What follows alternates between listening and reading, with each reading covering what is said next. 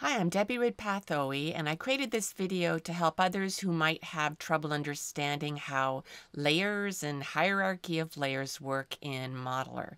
In this example, the first thing I did is I created 6 separate layers, each containing a red sphere. If you're not sure how to create layers or spheres, check out the tutorial videos on the Adobe website.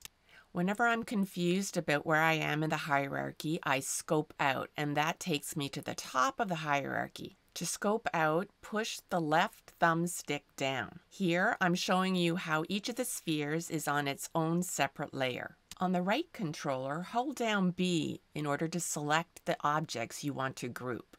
Click Group, scope out, and now we could see that the 2 rightmost spheres are grouped.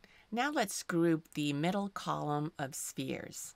Now we have 2 groups, each consisting of 2 spheres, and each sphere in the group is in its own layer. Now we're going to take each of the 2 groups and group those together.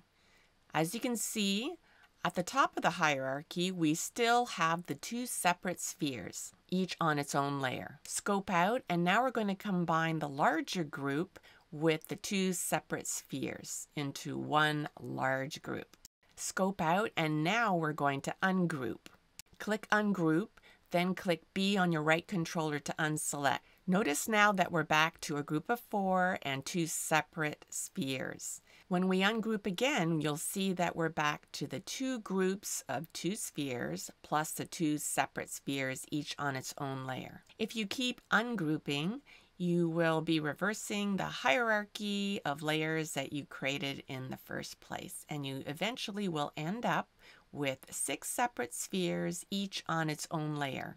I strongly advise going through this exercise yourself. Create some objects, group them, ungroup them. I found that doing this several times helped me gradually understand how layer hierarchy worked. If you liked this video or found it useful, I'd appreciate you leaving a comment. I also absolutely welcome comments with advice and feedback, or if I didn't explain anything properly. I'm still learning Modeler myself, and I know Modeler is still in beta, but I was having so much trouble trying to figure out layers and hierarchy that I thought this might help somebody else.